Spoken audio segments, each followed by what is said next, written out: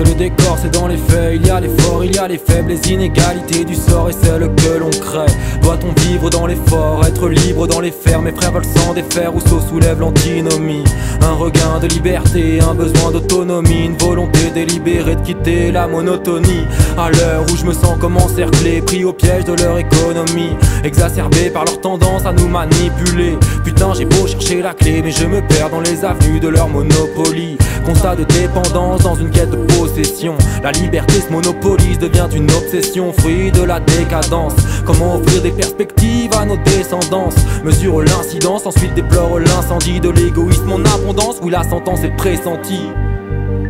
En tant qu'éternel insatisfait, on rêve d'évolution. Selon certains de nos refrains, ça passe par la révolution.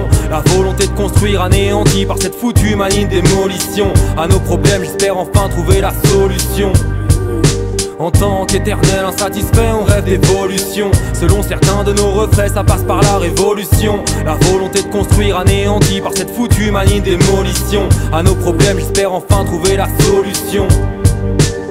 Je vois l'avenir en grand, mais ce dernier est en chantier. Je l'imagine en gros sans pouvoir le représenter. Donc te décris ma vie, celle d'un môme désenchanté. Parce que le vice est séducteur, je trace mon sentier. Parce que le parcours qui nous réserve s'avère réducteur. Fleurissent des projets dans ma tête, dur d'en être l'architecte. Quand de nature nous sommes autodestructeurs, à la merci de nos détracteurs, ma santé en danger. Que de la peine engrangée, d'où mon esprit réfractaire. Car le résultat de la fracture n'a rien arrangé. Mon refuge l'écriture, j'esquive la confrontation. Ainsi façonne les fondations car perfectionne ma structure. Les travaux ça rallonge pour des efforts sans relâche. Le poids des mots m'allège pendant que le sort me menace.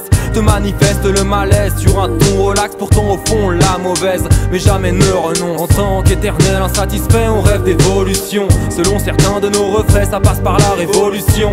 La volonté de construire anéantie par cette foutue manie de démolition. À nos problèmes, j'espère enfin trouver la solution. En tant qu'éternel insatisfait, on rêve d'évolution.